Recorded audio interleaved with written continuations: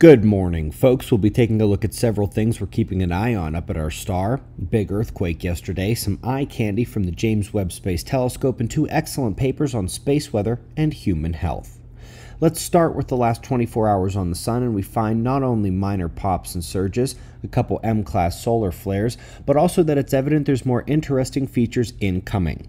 The sunspots that have been facing Earth for the last several days are magnetically simple. We haven't had as many plasma filaments, but the newer sunspots turning in are a bit more complex and are surrounded by plasma filaments, so eruptive risk is on the rise at the moment. We'll keep our eyes on them as the 5.9-month cycle uptick is almost here.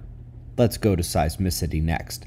Top quake of the day was a 6.4 that struck the waters near Vanuatu. This island takes earthquakes as well as anywhere else in the world with strict building codes and a history of experience. No tsunami or major damage.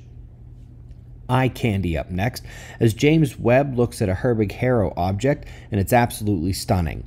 NASA says this is youthful activity as stars are forming, but I see several outburst features that are common in nova events.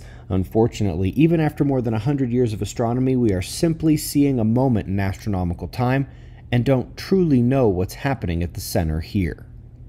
Top stories begin as interaction between the Earth's magnetic field and cells of all kinds is investigated: bacteria, fungus, plants, and animals.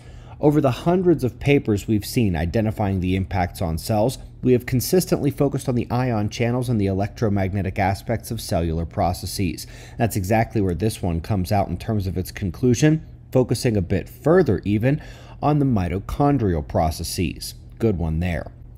Last but not least, probably only the third or fourth time we've seen the renal failure studied in terms of solar and geomagnetic activity, but coming to the same conclusions as the others. Higher exposure to solar and geomagnetic activity has a negative impact on kidney function, with enhanced impacts on older males discovered here. We greatly appreciate your support.